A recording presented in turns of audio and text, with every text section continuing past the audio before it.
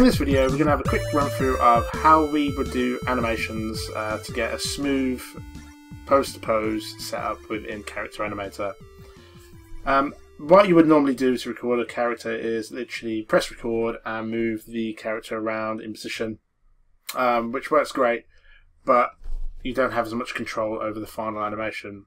The way we would normally do it is we would move a character into position, set up its pose,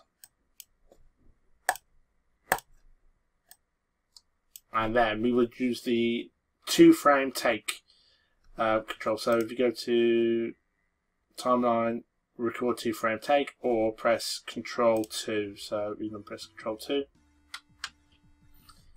Here you'll see now that we've got 2 frames of animation, so we'll stretch it out to as long as we want it to be. We can ease that in and out. Now we can see we get a nice animation into the pose. It holds it and then moves out. There is one thing to note when using this method. If you look at the beginning of the animation, you can see a little jump, and this is due to the arm. So I think that might be something to do with the arm IK. The solution to fix this is before you start your animations, set a default pose for the arms. So say we've got the arms positioned like this, press Control 2, don't need the face, we just want these 2 arm animations, and we will drag them the full duration of the scene. So I think I've got the scene set at 30 seconds. So now when we play this animation, the arms are in place. Now at 3 seconds I want him to do a pose, so I'm going to bring him over here, put his arms out to the side,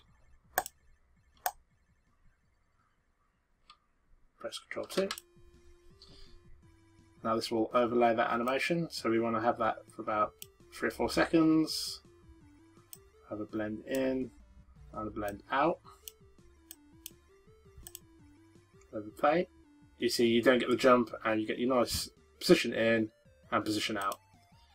You also have control here now over where the hands start and stop, so you maybe want to start them a little bit later. The surprise look a little bit later as well. So goes into position and goes back. Now say if we want to, around the 5-second mark, we want his position to change somewhere up here and into something else, so let's do that. Let's put that one and that one.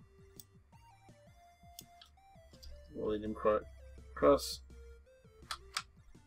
We can now overlay that as well and blend that one in a little bit.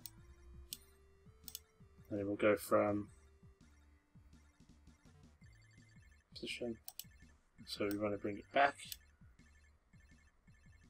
So we want him to blend into that and then blend back out into that other position.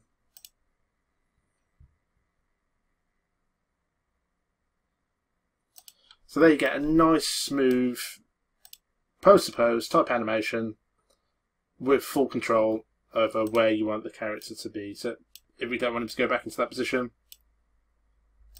we can just have him go into the 2.